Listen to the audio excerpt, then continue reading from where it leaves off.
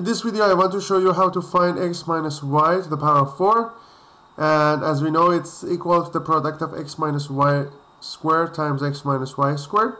In the previous video I had x plus y to the power of 4. If you want to go back, you can go back and check how I did solve it for the previous video.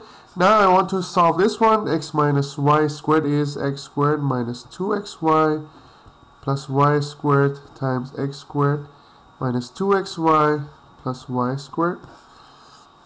So this times this, x to the power of 4, x squared times this one will be negative 2x to the power of 3y.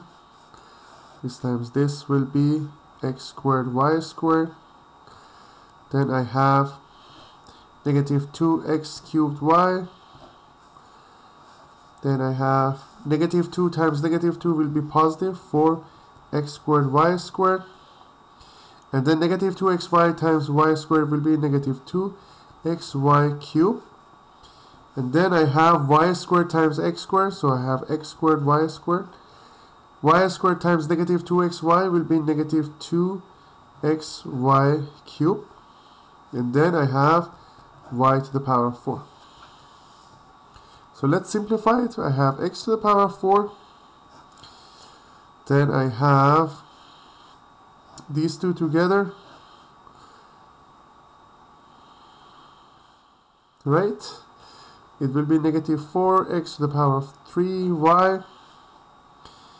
These two and this one plus 6x squared y squared. Then minus 4xy to the power of 3 plus y to the power of 4. So we can say x plus y to the power of 4 will be x to the power of 4 plus 4x cubed y plus 6x squared y squared plus 4x y cubed plus y to the power of 4. X minus y to the power of 4 is x to the power of 4 minus 4x cubed y plus 6x squared y squared minus 4x y cubed plus y to the power of 4. That will be the proof for these two special factors.